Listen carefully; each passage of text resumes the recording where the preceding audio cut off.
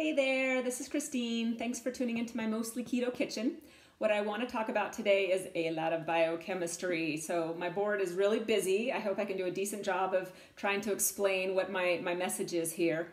But what I really wanted to build on here was what I talked about yesterday, and that is what happens when you eat sugar. So sugar is sucrose, and sucrose is made of a glucose part, which is here in orange, and a fructose part, which is here in red. And when you eat that sugar and it comes into your body, goes through your stomach and into your small intestine, those two parts get split. So there's an enzyme that goes through and cuts this in half. And then those two parts have different fates. So the glucose, that guy is going to head off over into the bloodstream, and then you're going to have glucose. So this is what we call the blood glucose. And so you're going to have glucose floating through your bloodstream. It's going to go throughout your body, and those cells that need some energy are going to open up and let it in. Now they open up if there's insulin, and if the cells are sensitive to the insulin, then they'll open up and they'll let the glucose in. But I put a little X here, and the X is to indicate that that might not happen if you become insensitive to the insulin. So it's blocked, and so the glucose stays in the bloodstream. Now that can also happen if you've just eaten too much. So let's say that you've just had a big dinner, and this is now dessert, and your body's saying, I don't really need that extra glucose in me. And so then it's not going to open up, and the glucose is going to stay in the blood. This can also happen if you haven't had enough exercise. Those muscles need to be out there working, and they need to be hungry for the glucose to let it in. So what'll now happen is that the glucose just accumulates in the blood, and that's what's bad. So that is basically the definition of diabetes, is you've got high blood glucose levels. What'll end up happening to the glucose is that it should go to the liver, and then the liver should deal with it. So under normal circumstances, if you're not diabetic, it'll go to the liver, or the glucose could go to a fat cell. Fat cells always want to bring in more and more and more, so they'll bring the glucose in, and then they convert the glucose into fat. But that's not so good either, because that's hey, I ate too much dinner, then I had some dessert on top of it, I'm way too full, I didn't exercise today, where's this glucose going to go? Straight to fat stores. So that's basically the fate then for the glucose side of this story. Now the fructose side is different. The fructose isn't going into, going all throughout the body, and your cells are not going to pull it up. The fructose goes to the liver. And I'm kind of happy with this color. And it's like a gross brown color, sort of livery color. So the fructose is going to go to the liver. And the first thing that the fructose would be used for, if it can be, is to create glycogen. Now glycogen is how we store glucose. So each of these little branches, that's just like lots and lots of little glucoses all linked together. The fructose gets converted to a glucose, and then the glucose goes into the glycogen.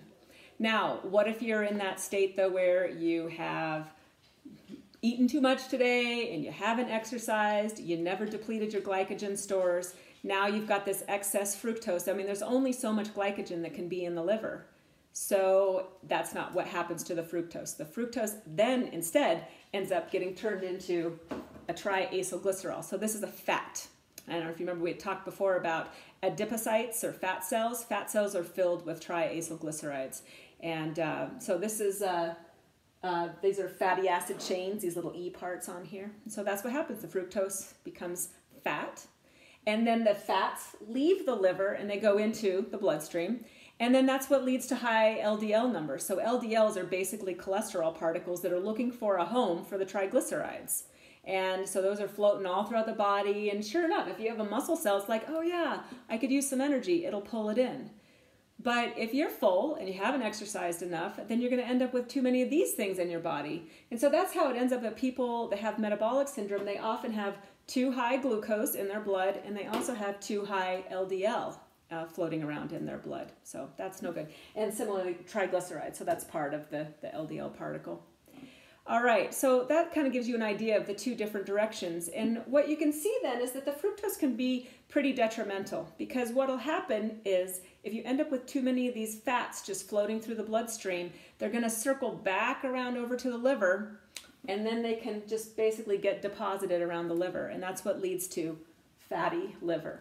And not just fatty liver, but you're going to get fat deposits all through the inside of you. And that's just really what the visceral fat is. nobody really wants the fat. Like none of the cells throughout the body are saying like, oh yeah, I could use it. I got tired today. No, they are saying, I don't want it. Store it for a day when you might not have enough food, which just really never really seems to happen to us very often, does it? Now, one last thing I want to talk about is down here, and it's kind of goofy. I ended up putting a brain down at the bottom here. I know it would have been nice if I could have put the brain up top, but the brain is at the bottom. Interesting difference between glucose and fructose is that the fructose stimulates the brain's reward center, and that's what other addictive substances do.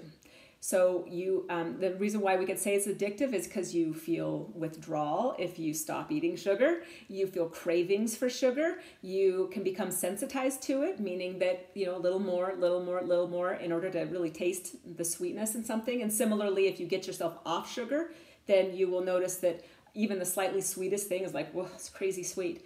So that's affecting this reward center of our brain. Now, glucose also sends signals into our brain, but those signals more have to do with, hey, tell the pancreas to release some insulin, or satiety would be another part of what glucose does. But you've got to remember here, fructose is kind of like this extra special thing. The glucose is this key part. I mean, it's like the most important of all the macronutrients. It's so important that our bodies make it. And so we have to have glucose, but fructose is just sort of this like extra yummy bit, and that's why we eat too much of it, is because it's almost too yummy. And anyway, so I hope that this makes some sense. I would love to hear if you've got questions or comments about this. So you can always write something down below the video, or you can tweet me at Christine at La Plata Health Coach. And I would love to hear what you guys think about this. So thanks so much for listening.